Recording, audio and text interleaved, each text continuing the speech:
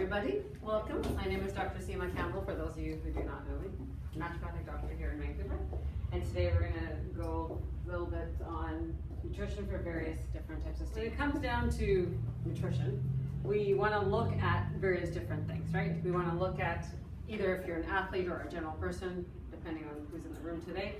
Really, you want to maximize your own performance, potentially that we're properly hydrated, we're properly fueled during and after exercise, but also in anything that you're doing. No matter what you train, you want to train efficiently.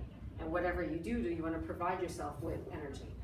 And everything will affect you though, your nutritional status, your age, your gender, where you are in your life. So the whole premise of it, of nutrition itself, is to make sure that we have some type of connection between the mind and the body, so for a healthier mind and body, so that our resistance to illness will actually, all that lineage has some type of role to play in how your body's going to be processing carbohydrates, fats, and proteins.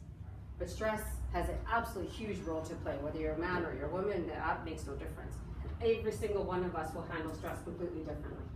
ApoE gene is something that I do tests for, and the reason for that is that'll tell me how is your liver at actually metabolizing carbohydrates, fats, and proteins. If you want to lose weight, what do? Just cardio. Cardio. Not realizing that just cardio will actually break down muscle. His ability to actually make cholesterol is going to be that much higher, which means that there's certain, carbs and fats and proteins that body has to eat in order to make sure that body's not actually making more. So this whole nonsense about no carbs and all that stuff, there's something to be said about that, but at the same time, you will really want to look at the complex carbs. I'm going to get into that.